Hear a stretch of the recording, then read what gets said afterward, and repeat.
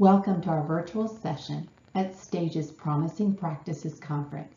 My name is Jody Drum and my teammate is Donna McLean, and we are regional coaches for Georgia's tier system of supports for students. The focus of our session is on integrating teaming structures such as MTSS and PBIS to improve academic and behavioral outcomes for students. By meeting our objectives at the end of this session, you should be able to understand the value of an implementation team, gain insight into the why integrate, determine readiness for strategic integration of teams, become familiar with the steps to strategically integrate teams, and to identify and mitigate potential barriers to integration.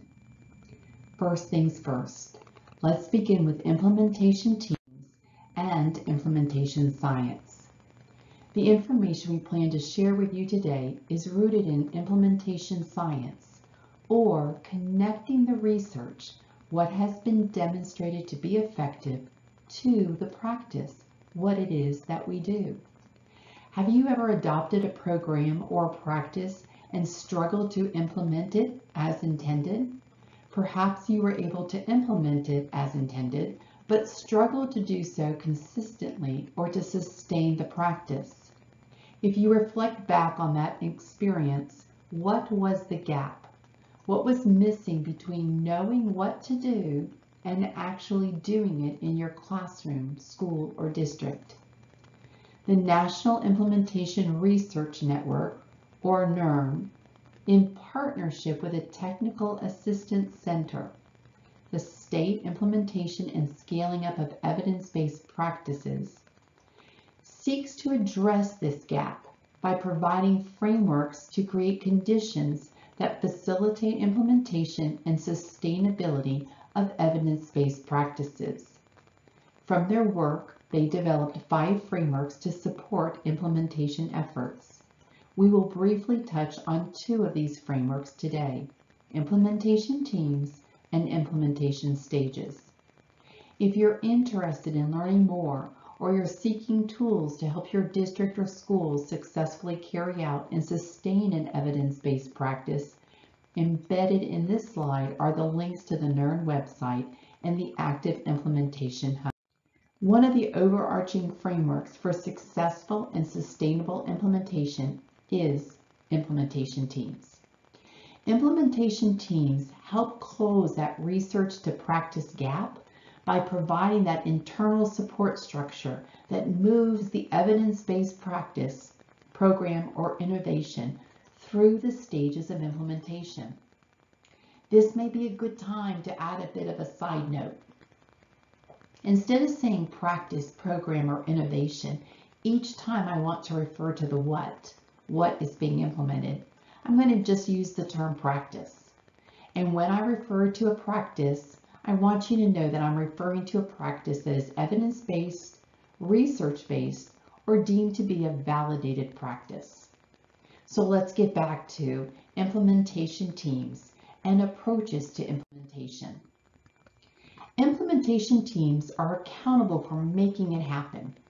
Approaches that let implementation happen are approaches that leave it to administrators, teachers, or to the district staff to make use of the research findings on their own.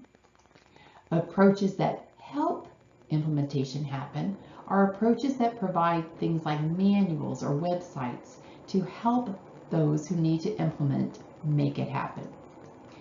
Both of these approaches have been found to be insufficient for implementing and sustaining the full and effective use of evidence-based practices. The third approach is called making it.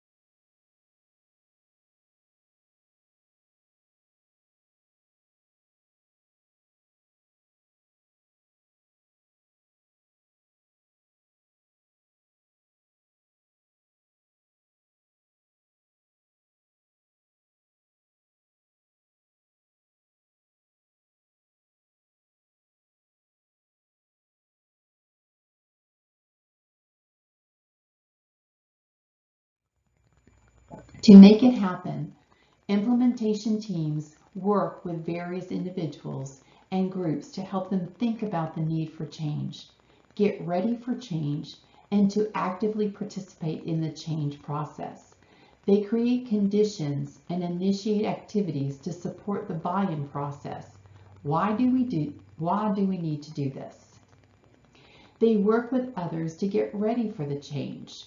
They facilitate, create, and/or develop the needed supports to initiate the practice and implement it as intended.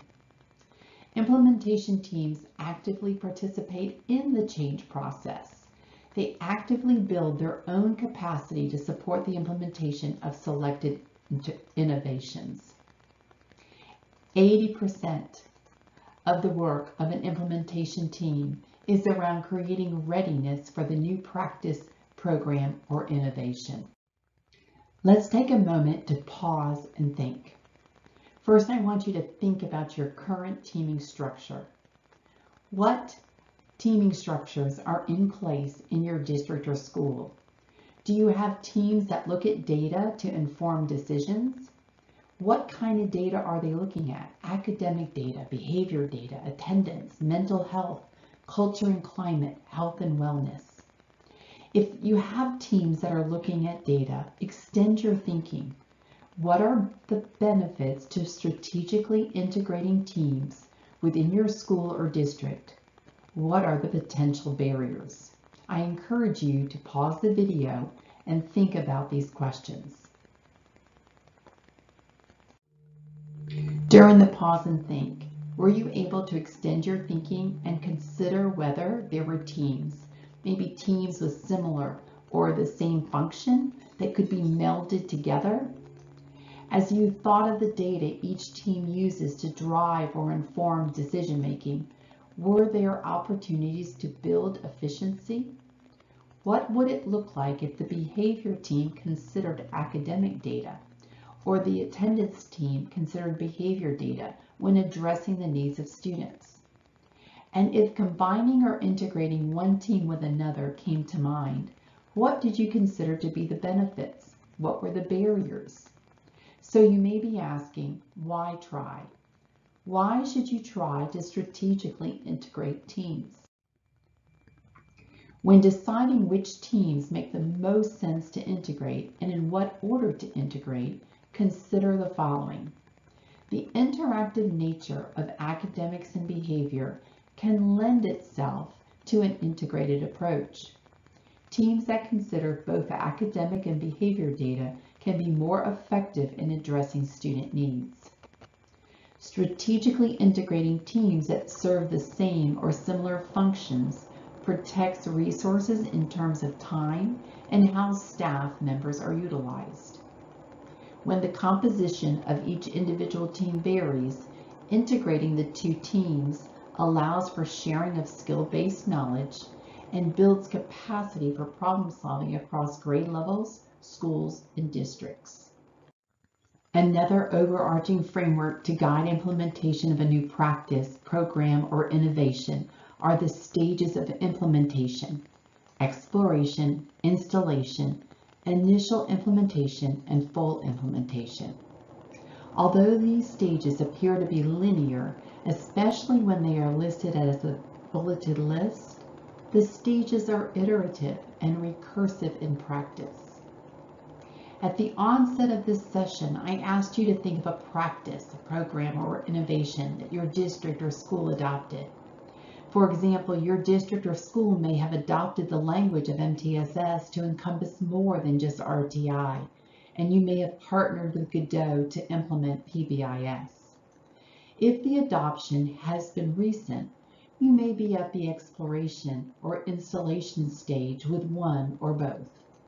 You could also be at the exploration or installation stage if you've been implementing this practice for, let's say, 3 to 5 years. After a period of trial and learning, a district or school might return to the exploration or installation stage. It's okay to say we missed this, so we need to go back. At the exploration stage, take the time needed to engage in readiness activities and secure resources to build that supportive infrastructure. Adopt the mantra, you can pay now or pay later. As exploration progresses and resource needs emerge, the installation stage usually begins. It is at this stage that teams, district and school leaders, and staff prepare for initial implementation. As that first cohort of teachers and staff complete training and begin implementation of the new practice, teams engage with school leaders and staff in a problem-solving process to quickly detect and mitigate or eliminate barriers while developing implementation capacity. Full implementation is difficult to achieve and sustain. Researchers have found that it takes 2 to 4 years to move from the start of exploration to full implementation, and a district team may achieve full implementation can find itself back in exploration and installation stages because changes in the environment can cause setbacks, such as team members come and go, there are changes in leadership, a shift in the political context, or the environment. Is the timing right? Are your teams ready to integrate?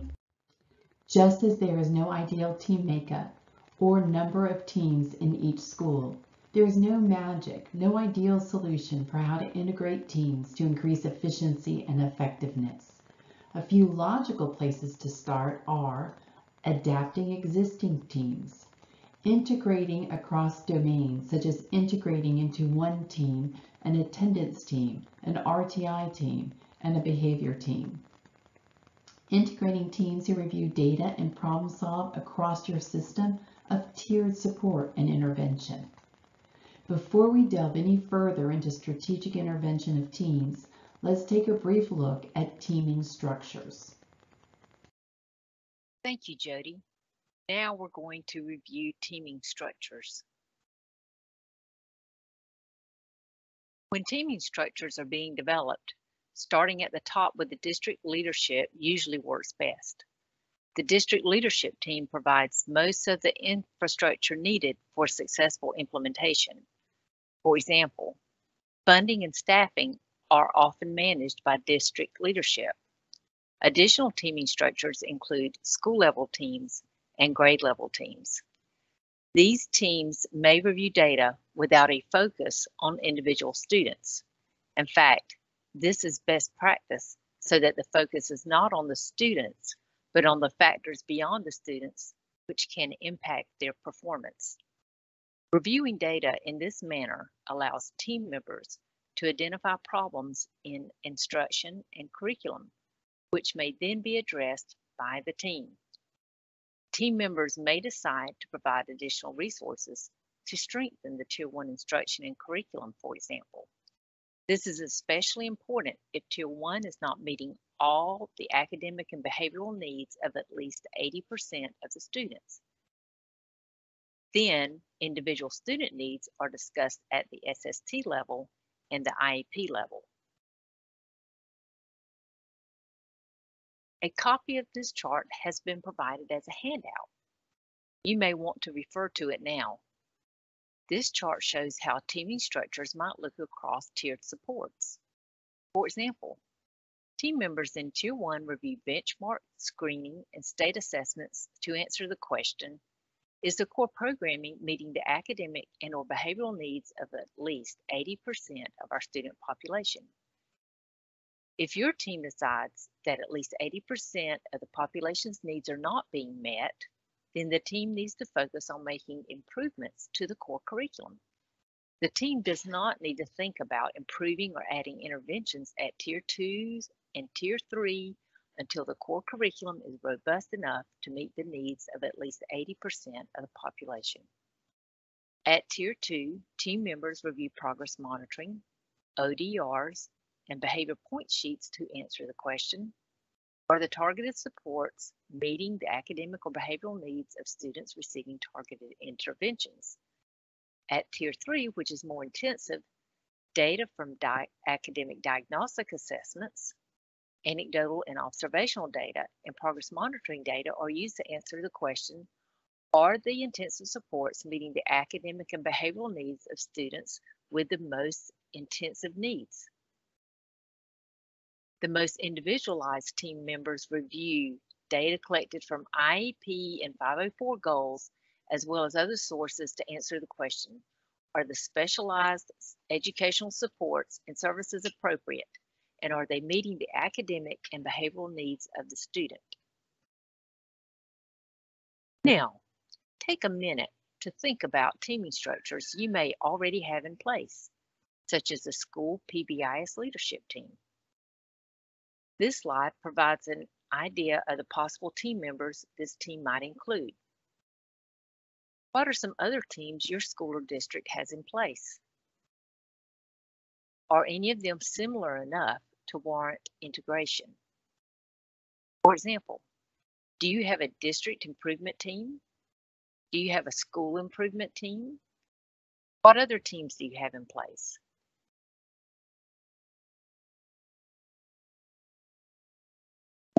Here's another slide taken from Georgia's PBIS unit. The first section provides information about team composition, while the second section includes suggestions for team operating procedures.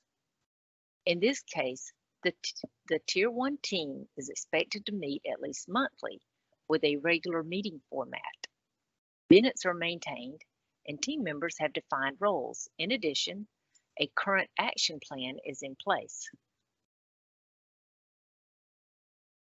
Now, we're going to discuss how teams might be integrated. In other words, what steps will we need to take to move forward?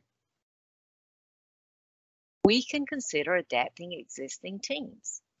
If your school or district is considering integrating some teams, one of the first things you need to do is complete an inventory of current teams. List all the teams, and then for each team, identify the purpose, list the team members, and include the meeting frequency. You'll need all this information so that you can compare the teams accurately. In some cases, you may want to consider how the teams focus on students. By that, I mean you may want to consider whether the team focuses on groups of students or on individual students. Think about the 4 stages of program implementation. You will recall that Jody mentioned these earlier when she discussed NERN. The stages are exploration, installation, implementation, and full implementation. When integrating, at least one team needs to be at the full implementation stage or very close to full implementation. For example, one district in our MTSS cohorts had a well-established PBIS team. So they used this team as a starting point for their MTSS team since it was already in place and was fully functional. The structure used for that team was easily morphed into an MTSS team by adding additional members with more academic expertise. The functions of each team need to be clearly defined and known to all other teams. Developing a chart and sharing the information is one way to achieve this objective. An additional handout titled Work Smarter, Not Harder from Georgia's PBIS team has been provided to you, as you may want to use the format shared in that document to assess your current teams. Another thing to consider during the initial stages of integration is the order for integration. Districts will find it easiest to integrate at the SST or individual student level. Then consider integrating at tiers 2 and 3.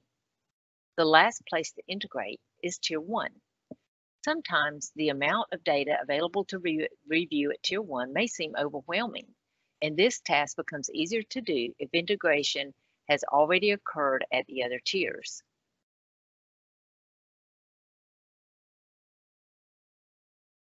By this time, you've determined if your district or school is ready to integrate teams, and you understand the need to have an implementation team in place to guide the process. You have completed an inventory of current teams with corresponding information, so now you may begin thinking about barriers.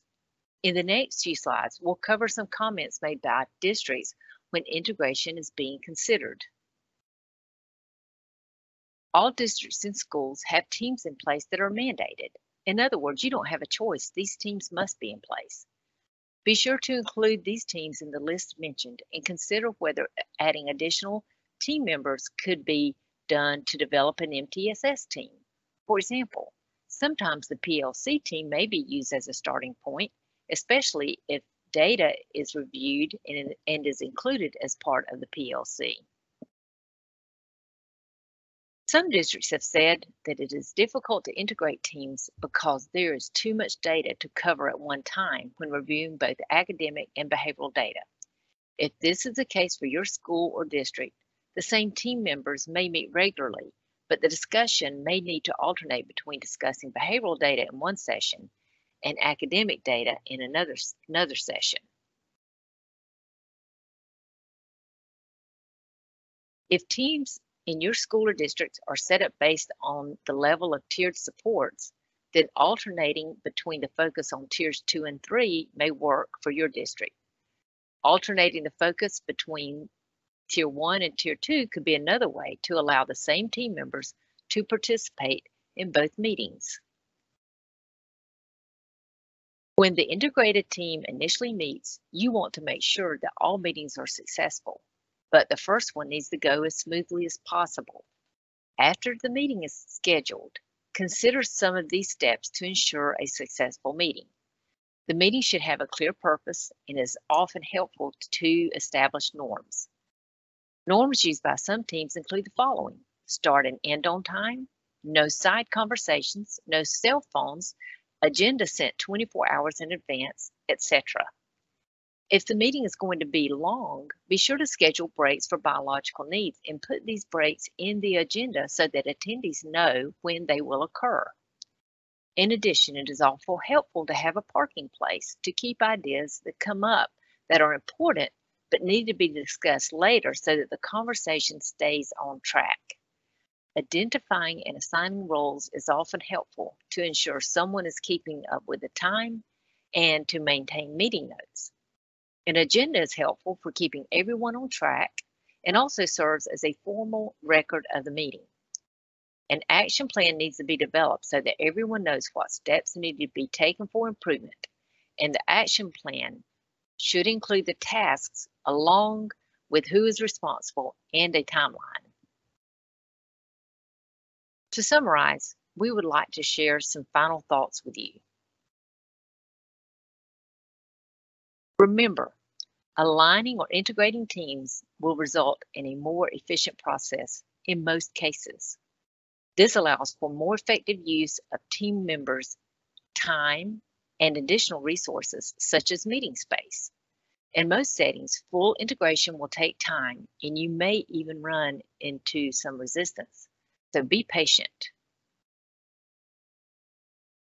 Lastly, we wanted to share this quote with you from McIntosh and Goodman's book, Integrated Multi-Tiered Systems of Support, Blending RTI and PBIS. Find the balance between effectiveness and efficiency, landing at the right number and configuration of each school's needs so that teams can find the time to meet and get through their agendas.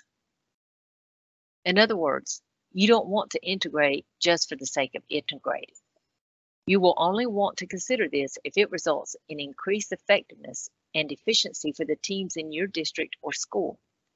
Only you and your colleagues can determine the number of teams you need and the kinds of teams you need to get the critical work done for students. And last, here's our contact information. Jody and I have enjoyed our time with you today, and we hope that it has been helpful. Thank you for attending our presentation. If you have any questions or concerns, please contact us by phone or email. And this slide serves as a reminder that the MTSS supports at the Georgia Department of Education have been provided by a SPDIG grant from the U.S. Department of Education. We hope you continue to enjoy the rest of STAGE's Promising Practices Conference 2022. We hope you have a good day. Bye.